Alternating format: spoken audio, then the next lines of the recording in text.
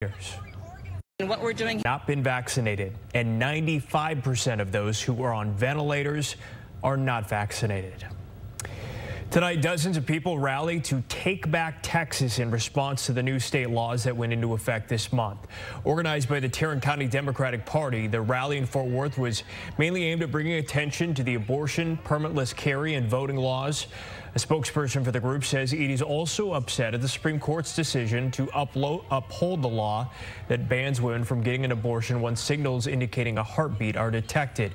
The County Democratic Party says it not only wants to educate people on these issues, but empower them to participate in the midterm elections and choose new state leaders. And what we're doing here in Texas affects not just us, but the whole nation. We set so many precedents. It's so critical that the Supreme Court just upheld this abortion ban.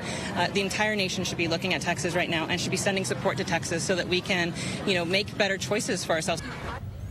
The Tarrant County Democratic Party also expressed frustration at the governor's efforts to block mask mandates to slow the spread of COVID-19. Well, college football returned to North Texas. You see plenty of SMU fans out there, and it was a scorcher for that return. But